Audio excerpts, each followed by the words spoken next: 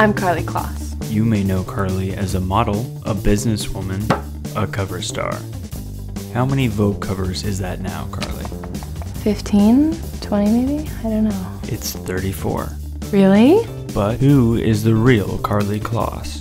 Karlie is the kind of girl who keeps notebooks and diaries. My moleskins are where my deepest, darkest secrets go, but also my biggest, wildest dreams. She's the kind of girl who doesn't throw anything away. Oh my goodness. Oh, this is a voucher. I have to save that. Does that go to the Grammys? What? And she's the kind of girl who'd rather get post than email. Okay, this is adorable. Oh my gosh. Lots of chocolate and candies. So, if you're wondering where to send mail to, this is home.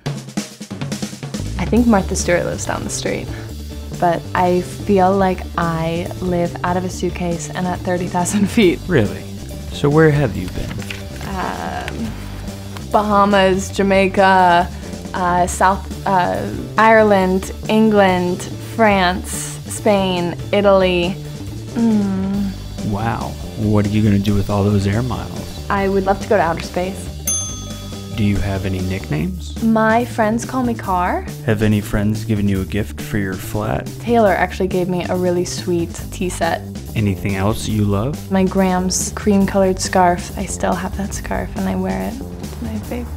Christmas 2011. This is my list of people to send toffee and handwritten notes to. Stephen Meisel, Grace Coddington, Patrick DeMarchalier, Fabian Barron. Maybe this is why she's always at the top of the list for fashion parties. Stay connected, learn to collaborate, be disciplined. Curiosity breeds good taste. When you stop learning, you stop growing. I guess I was very inspired by a fashion event.